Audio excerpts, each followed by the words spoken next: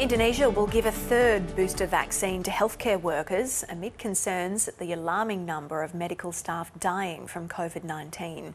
Health experts say more than 130 medical workers have died since June. The government in Jakarta is also extending emergency measures on social movement beyond Java and Bali as deaths from coronavirus hover around 1,000 a day. Our Indonesia correspondent Anne Barker has more. This is how the world's fourth biggest nation is vaccinating some of its 270 million people.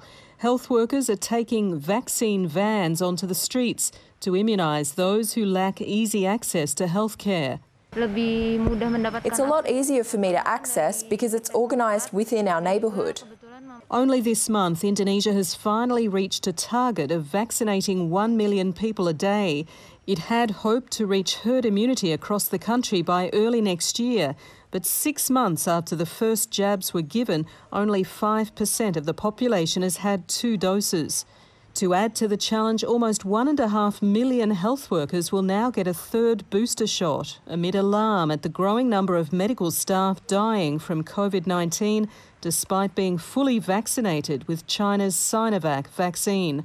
We're using the Moderna vaccine so as to provide maximum immunity. Last night, the first of 10 tonnes of medical aid arrived from Singapore, including desperately needed ventilators and oxygen tanks.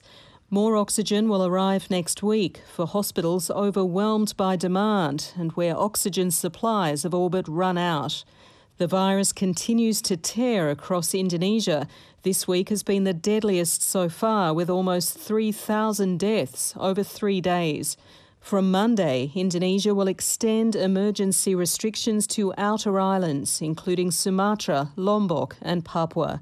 Anne Barker, ABC News.